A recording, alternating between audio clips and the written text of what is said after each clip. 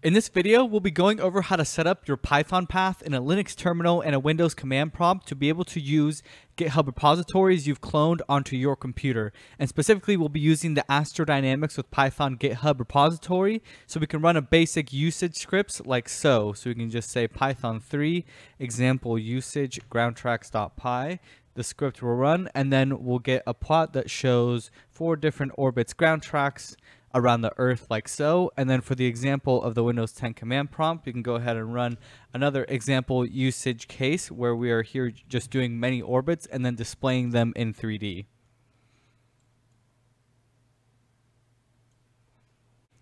So first, we need to understand what PythonPath is and how Python uses it. PythonPath is a list of directories that Python will look in when you want to import a package. And we can see that list in Python in the sys module. So if we say from sys import path and print out path, we see 8 paths where Python is going to look when there is an import call. So for example, if we say import numpy and then print out numpy, we see that is a module that is located in this directory in the site packages, which is the same as this directory right here in the Python path. But say that you want to be able to import a module that is not in one of those paths, say from your own custom library or a GitHub repository like you cloned, like the Astrodynamics with Python repository. And in that case, you can add the Python path inside Python scripts themselves or in your environment. So we'll start with a method of adding to the Python path within Python scripts. So in the AWP repository, we have a directory with all the Python tools that we would want to import, which is located here. If we say ls src python tools, here are a bunch of Python scripts that we want to import. So right now, if we wanted to import the spacecraft module, we would get the no module named spacecraft error since Python looked in all of the paths in the Python path and did not find anything named spacecraft. So for example, again, from sys import path, and we print out path, and then we say import spacecraft. Even though there is a spacecraft.py here, Python path or Python did not find anything named spacecraft within every single one of the paths in Python path. The path variable here is a Python list, so we can do things like append or insert values into it. So right now we can see length of path. We can see that it has 7 values in it. And then we can path.append the directory containing all the Python tools in the AWP repository like this. So we can just say path.append, and then we put in that string using an absolute path pub AWP src Python tools. Just like that. And if we print out path, we see since we appended to it, which is to the end of a list, add a value to the end of a list, we have that path right here at the end. And of course, we can say if we get that length again, we'll see that it is 8. So now if we try to import spacecraft again, we don't get any errors. So if we go import spacecraft, we don't get any errors. And then if you just say spacecraft here, we see that is a module that is located at that path that we added to the Python path. So overall, you could, if you wanted to, have this from sys import path and path.append to every one of your Python scripts that needed to import a module not located in the standard paths. But there is another way of setting the Python path environment variable in your environment or your shell. Now we'll go over how to set the Python path environment variable in a Linux terminal, which would be the same as in Mac OS, and a Windows 10 command prompt. We can see the content of environment variables with the echo command on both systems.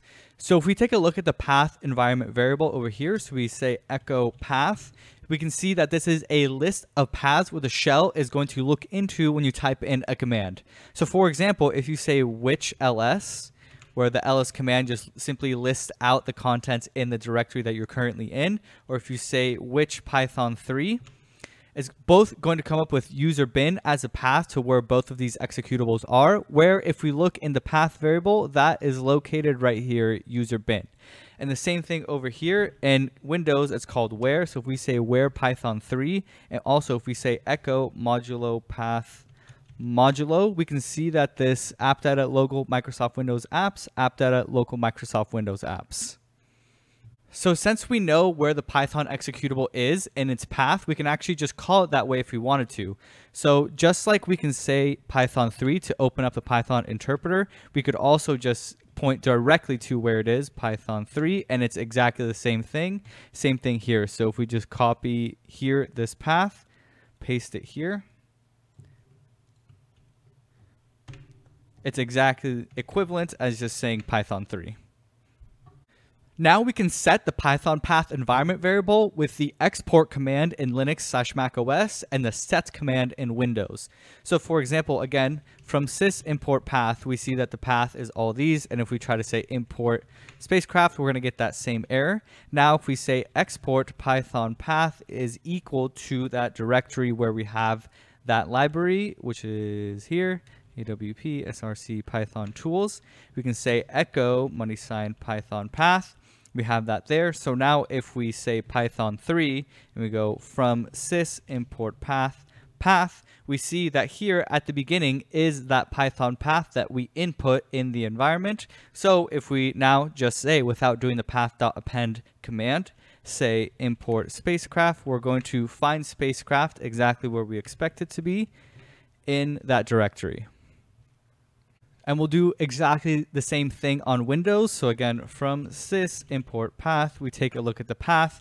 It's a bunch of different paths. Get out of that, and we say echo. It's modulo Python path modulo here, which just says Python path like that, which means it's not set to anything. So then we can say set Python path is equal to, and using Windows directories, we go users and pub awp src python tools like that. So then if we say echo modulo python path modulo Python 3 from sys import path, we see it again right at the beginning, and we can from here say import spacecraft, and spacecraft is found at that directory. So overall, all you have to do to get started with the Astrodynamics with Python repository is first install all the requirements via pip of Python. So we can say Python 3-m pip install -r requirements.txt. That's what that file is there for. Here it's going to say requirements already satisfied for everything. So once that is done, and we already have the echo Python path pointing to that directory, that's how you can go ahead and say Python 3 example usage, ground tracks, and everything should run smoothly like that. So overall, let me know if you have any questions about this, and let me know what kind of topics you'd like to see about Python in this series, and I'll see you in the next one.